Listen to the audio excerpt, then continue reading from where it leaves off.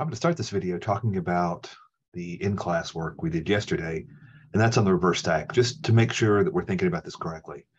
So you're supposed to implement this reverse stack function, and you would use it like this. You would say stack1.reverse stack stack2. So here's a stack one I've created. The top is up here. Okay, so I've pushed first a 10, then a 2, then a 13, and then a 5. Okay, so in order for this to work, your first step, and again, when you're done, stack 2 is going to contain the reverse of stack 1. Okay, so I'm going to go ahead and start. You want to start by creating an empty stack, okay, that you're going to call stack 2. Okay, and you want to, I guess if this exists, you should initialize it so it's empty, and you want to make sure that the max stack size is the same in both. But the basic way we're going to do this here, okay, is we're going to start by letting a stack 2 dot push. What we're going to push onto stack 2 is a stack 1 dot pop. No, top. Okay, so we're going to start. We're going to take the 5, which is stack 1 dot top. We're going to push it on to stack 2. Okay, and then after we've done that, we're going to need to do a stack 1 dot pop to get rid of that. Okay, and once you've done that, let's see if people edit those ones today, which is very interesting. So I'm not sure what that's doing. Anyway, the idea is that the 5 would be gone and the 5 would now be at the top of this. Okay, you keep doing that as long as there's stuff in there. Okay, and when you get done, this will be reversed of that. Okay, but it's important to realize that's a destructive. Every time you do a pop, you're destructing. You're getting rid of it. So you're going to have to start by making a copy of stack 1. Okay, so that's just to give you an idea of how that is supposed to be going. Okay, so that's what your code should do algorithmically. Okay, so now let's talk about the linked list implementation of a stack. Okay, so we know we have the stack ADT. Okay, in fact, I can go ahead and we can start with that. Okay, so we know the things that we have to do. So we have to make sure in our linked list version of the stack that we have a way to initialize it. The is empty, it's still going to be a thing. The is full is not really going to be a thing. It's never going to be full. It's the whole point of using a linked list. But we're going to have to push, we're going to have to do a top, we're going to have to do a pop. Okay, that should have the same functionality as before.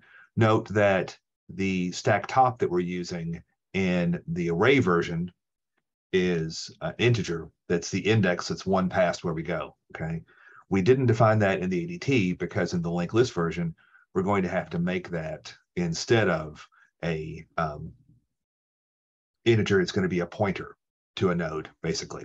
Okay, and that's kind of the idea. We're just going to use it kind of like a last, like we've used before. Okay, that we're going to be able to see where we're at the end.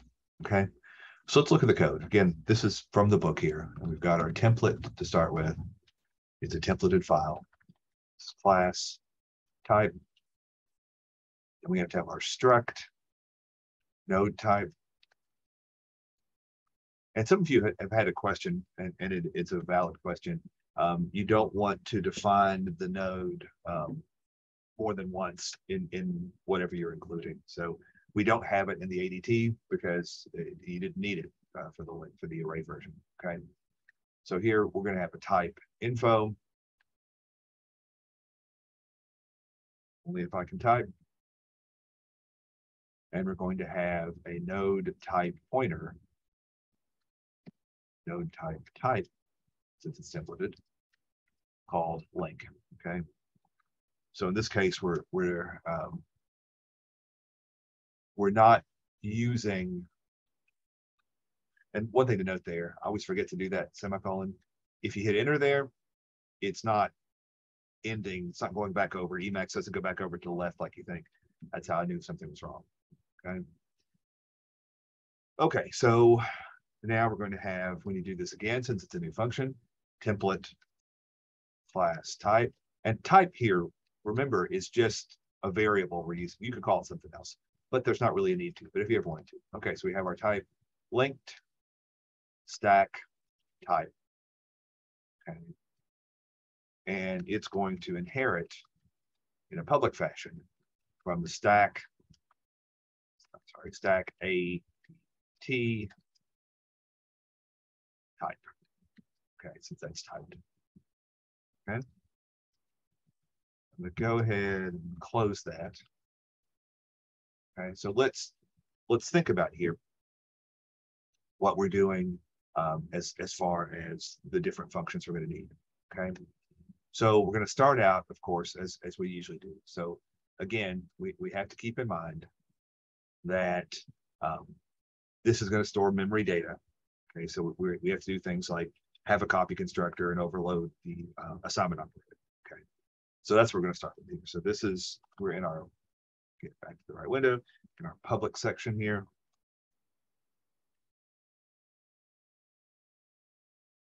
Okay, we're going to have our constant linked stack type.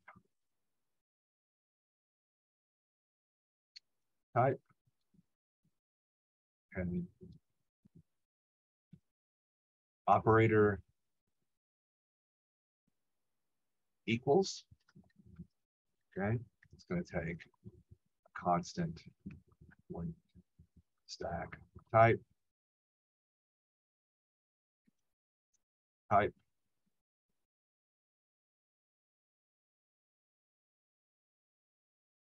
Okay, first thing we've got. Okay, and then we're just going to have our Boolean function is empty stack, which doesn't change the stack, so it's a constant function. Okay, find that one here in a minute. Then we're going to have our bool is full stack, also a constant function.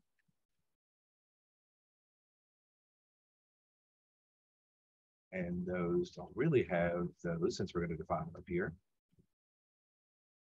Okay. Then we have our void push function.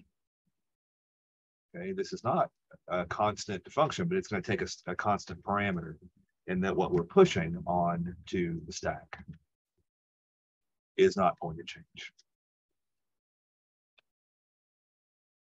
Okay. And we also have a top function, okay, that returns something, of type. It's a constant function. The top function does not change stack. Okay. We have a void pop, which is not constant because it does change the stack. Okay. We have our constructor, our linked stack type constructor. Okay. And then we have our copy constructor, linked stack type constant linked stack type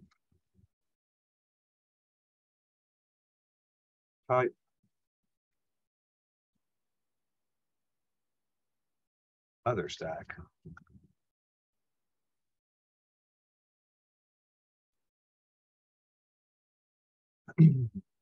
Okay, then we have our destructor, which is always named tilde. Do a tilde, do a tilde. There we go, tilde. Linked stack type. Okay. That's just going to be clearing out all of the memory constructs we've made. Okay. In addition, we're going to have a private section here. The private section is going to have our stack top first. Okay. But again, this time the stack top, okay, it's going to be a node type pointer. Okay. And as we had before, we're going to go ahead and create a copy stack. that will get used by both the copy constructor and the assignment operator that we're overloading.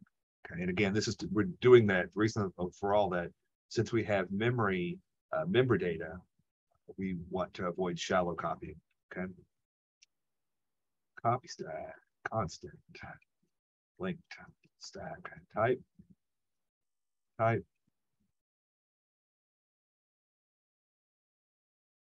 other stack.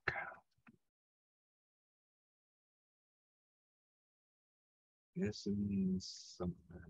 There we go. Again, when Emacs doesn't indent things the way you expect, you've messed something up. Okay. So that's the basic idea there. Okay. So the way we're going to work this is that our stack top pointer will initially point to a null pointer, and we can check that to see if in fact the stack is empty. Okay. So let's start with the constructor, probably is the best thing to do. Okay, without a constructor, nothing else works. Okay, so here's our default constructor right here. Okay, and for this one, it's pretty straightforward. We're just going to let the stack top be equal to the null pointer. Okay, and if I were doing this not in the video, I would probably start with only that function defined. The rest I would not put in yet, and kind of test it as we go. But we're gonna live dangerously here, okay? And hopefully things will work out. Okay. So now let's look at the empty stack and the full stack. Those are pretty straightforward as well. Okay. So for the is empty stack, so when is the stack going to be empty? How do we know? We know that if the stack top is equal to the null pointer. Okay. We know that is when that's going to be the case. So we're just going to return. So that's going to return a true or false. So if stack top is equal to the null pointer, that's going to be what we return. Okay, that's all we have to do there. Okay. The is full stack is the easiest function you will create this entire semester. Okay. Because it's a linked list, it can't be full. We're just going to return false every time. Okay. And again, you may be thinking, why is that there? Well, it's there because it's an obligation coming from the stack ADT. Has to be there. Okay. Okay, so let's also look here while we're at it here at this initialized stack. Did I put that one in? I don't remember putting that one in. Maybe I didn't.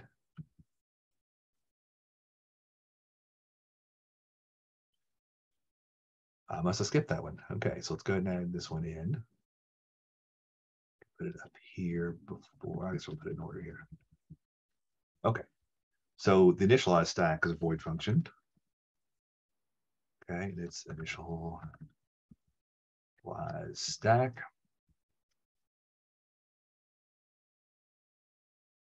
Okay, doesn't take anything, so we're going to start with this node type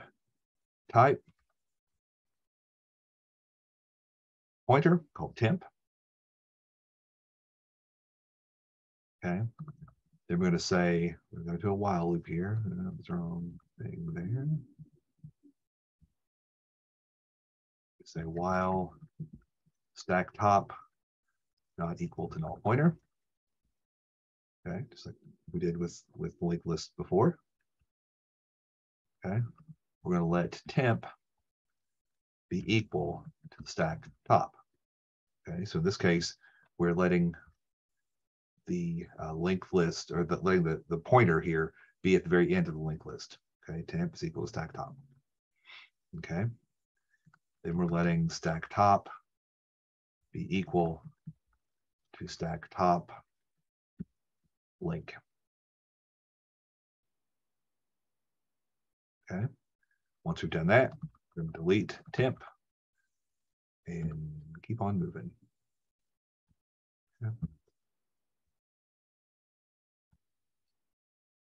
Okay, I may have said before, and so it would have been correct, that we're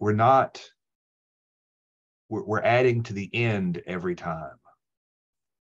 Okay, so that's what we're doing there. But the stack top is going to point to the beginning of the list. Okay, no, so I guess we're adding at the beginning. That would make sense. and then we're pulling things up. Okay, so you could do it the other way around as well, but that's what we're going to be doing. We're going to have a new element that's going to be added to the head every time. Okay, in fact, we're going to look at this next when we do the push, right? Okay, and then this is again going through and deleting everything from the stack. We could have a delete stack function, which I mean, if you wanted to do that, but they're just doing it here through the initialize. Okay, so the end result of the initialize is that you have an empty stack. So is empty would come back as true. Okay, so let's look at the push. Okay, so again, the push operator, we're gonna have to create a new node. This is the equivalent of adding a new node at the root, basically. Okay, so we have to start like we always do when we're inserting into a linked list. We have to create a node type, new node. Doesn't have to be called new node, but again, we always do that just because it makes life easier. Okay. Okay, so node type is equal to new node, and then the new node, we have to allocate it memory. So we say is equal to new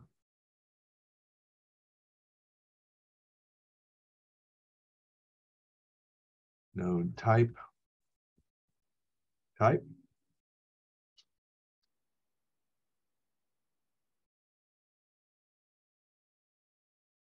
Okay, so this line is going to actually allocate the memory for us. Okay, so now we not only have the new node as an address, we have it actually in memory somewhere. Okay, and then as always, we're going to let the new node info be equal to the new item we're sending in. Okay, and then the new node link. Okay, so we want the new node, we want it to point to the stack top, because the stack top is currently the last item added. This is going to be the latest item added. Okay, we're going to equal to stack top. Okay, we then have to move the stack top pointer equal to the new node. Okay, and the order of these is important. Okay, if you don't do this the right way, you'll lose stack top along the way. Okay, so that's all push is going to do. Okay, so again, if we're visualizing it, that every time we add a new item to the stack, it will be the new head. Okay, if we had a head. Okay, we're just using the stack top instead. Okay, and there are other ways to do this. This is how we're going to choose to do it. Okay, we're following along the book. Okay, so we have the top function now. Okay, and the top is going to allow us to see, or we're gonna not see, but get back what's on the top of the stack. Okay, so in this one, we're going to do insert again. Okay, we're going to insert that the stack top is not equal to the null pointer. Okay, this is kind of a last ditch safety check, because you shouldn't call top. You should always do an if not is empty stack before you call top. But if you don't do that, you'll hit this.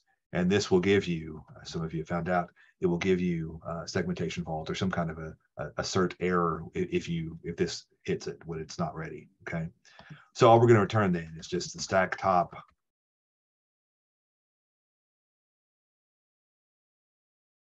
info. Okay, info. There we go. That's all that's going to do. Okay, so since I've done that, let me go ahead before I forget. I didn't include anything up here, so let's go ahead and take care of that. Okay, so I'm going to include IO stream. I'm going to include CAssert.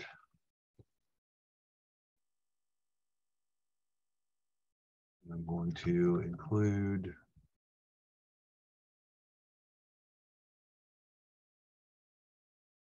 the stack adt.h.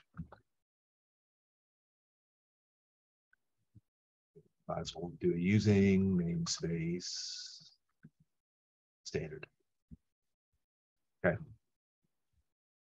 just to be on the safe side. Okay, that's the top. So now we have the pop. Okay. So the pop is going to be the same as deleting from the root, okay, or the head of a linked list. Okay. So we've done this before. So we just have to be careful to actually delete it, okay, when we're done. Okay. So we're going to start as we did with the push, okay, with a node type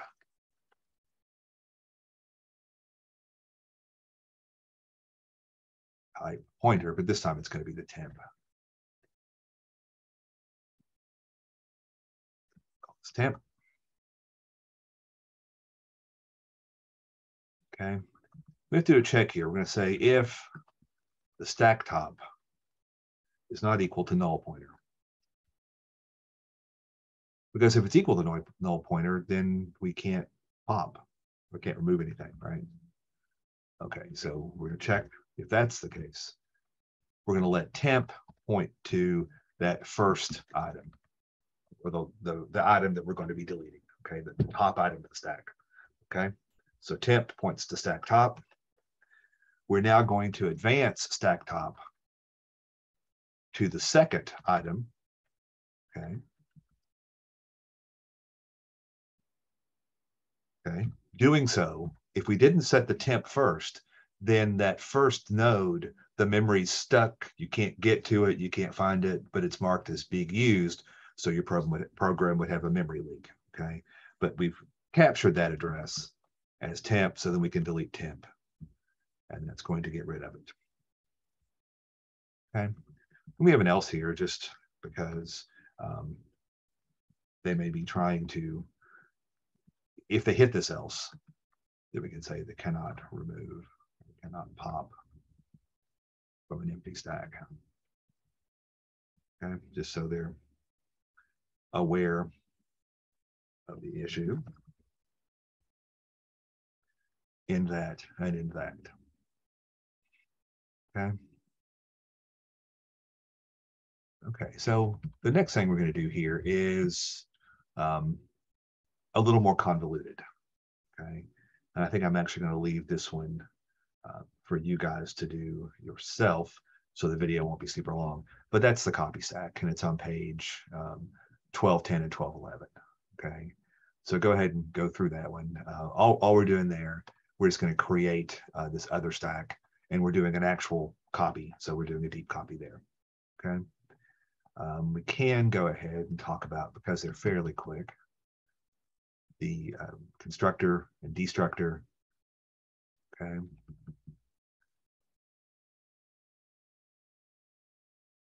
Okay, so we've got the regular constructor. This is a copy constructor here. Okay, this is the one here that takes the other stack.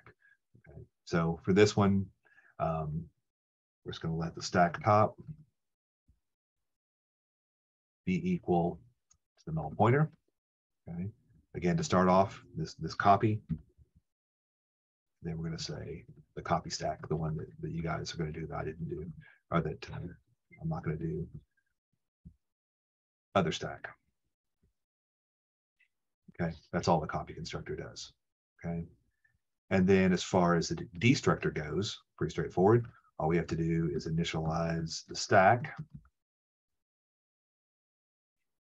Okay, and when you've done that, that's going to take that back to nothing. Okay, and then we'll go back and put the code for overloading the equals operator. Okay, and again, we're going to use the copy stack for this one. We're going to say if this, again, this refers to the stack on the left that called it of the equal sign. Okay, if this not equal to other stack, and again, if it is equal to other stack, then we're trying to copy ourselves. We don't want to do that. That wastes resources. We're then going to copy stack, other stack. Okay, that's all that's going to do. Okay. So that should be everything except the copy.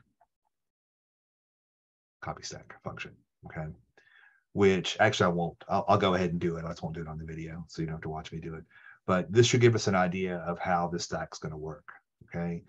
As far as the functionality, you should be able to use it exactly like use the other stack that we did, right? That's the whole point of having the stack ADT. You can write a program and it's going to do the same push, pop, top, everything else should be the same. Okay. So we'll work on some examples in class that will take care of that. Okay. So again, I will copy this new file as soon as I add the copy stack function and look for typos. I'll put it /tmp directory. So we should be able to start from there. Okay. So again, we'll in class tomorrow, or in class on Wednesday, we'll certainly talk about some more of this stuff.